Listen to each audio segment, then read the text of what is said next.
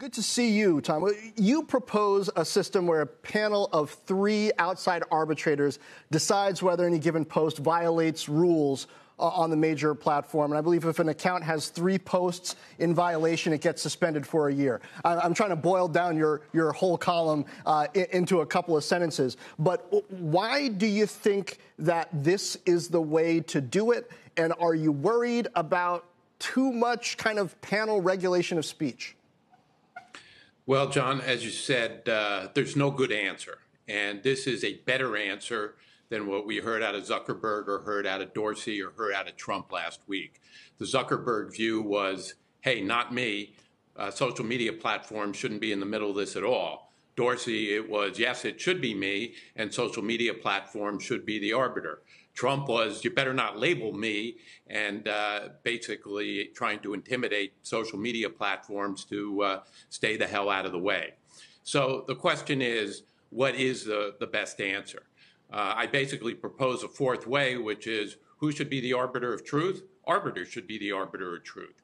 And my basic premise is, all views should be aired, but all views should also be subject to airing. And what I mean by that is airing arbitration independent review, and lay out a 12-element process. You summarize some of it, but the question is, what do we do to have some kind of sensible independent system here where we don't have the Wild West of social media with no accountability, but at the same time do not concentrate more power in the social media platforms, letting them be the sole determiners of what's objectionable speech or not. Tom, you were kind enough to send me a draft of this, and I spent some time, looking through it, thinking about it. First, I thought, boy, a layer of regulation and people deciding stuff on speech. But then I thought, okay, well, companies have boards, and they're constituted a certain way, and there are rules that certain types of companies of a certain size have to have boards constituted in a certain way. And so, maybe this makes a lot of sense. Maybe we're in an era now where social media platforms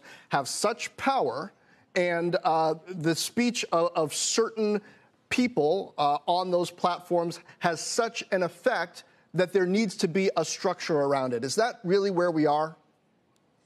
I think you said that well. The premise here is Section 230 of the Communications Decency Act, which got a lot of play last week. And that's the provision that gives a liability shield to social media platforms so that third-party speech on those platforms they can't be held liable for.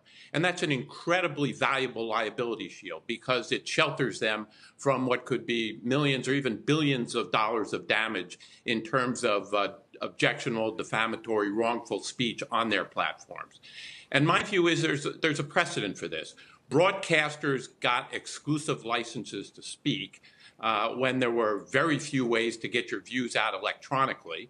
But in return for that, they had certain public interest obligations, including a fairness doctrine, which basically set up a process whereby it made it possible to challenge a broadcaster whose broadcasts were unfair. Now, you had about as big a chance of getting held accountable under the fairness doctrine as you did being hit by a meteor in your backyard. But the existence of the process itself brought some degree of accountability to broadcasters who got that exclusive, valuable license. Well, here social media platforms are getting a very valuable liability shield. And the question is, should they have some kind of process in the public interest so we can police objectionable speech on those platforms? You have to pay for that. And there's another precedent, which is spectrum auctions or spectrum fees, where today valuable spectrum is paid for by the recipients of that spectrum. I propose some kind of tax or fee on the largest social media platforms to pay for this arbitration process. But this isn't unprecedented. It's a way to keep the government out of deciding what is objectionable speech, but in return for something the government conveys, having to have some kind of public interest process that you're responsible for.